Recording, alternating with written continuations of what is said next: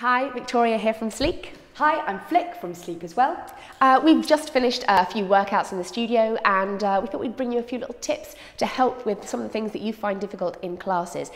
Lots of people bring up rotation in the hip socket. There aren't many other workouts that you work in Turnout, but classical ballet, we always think of rotation from the tops of the hips to really engage the glutes so the toes turn outwards.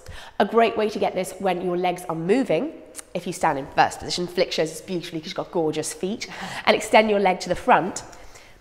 If you lift the leg up, we're always thinking about rotation this way, so the heel is facing me. What we don't want is to see the top part of the foot. So a very old school one that my dance teacher always used to say to me is think of serving a cup of tea on your heel. So if you can balance it there like that, in that beautiful turned out position, that is what we're aiming for ultimately. The minute you start to rotate into that hip socket and lose the action in these glutes, of course you lose the cup of tea. So there we go, that's what we're looking for, rotation in the hips, whether you're extending to the front, to the side, or even to the back, always rotate into the hips, always glutes engaged. Test with your fingers, they should always be fired up. Yes, good one. Yep, that's the one for today.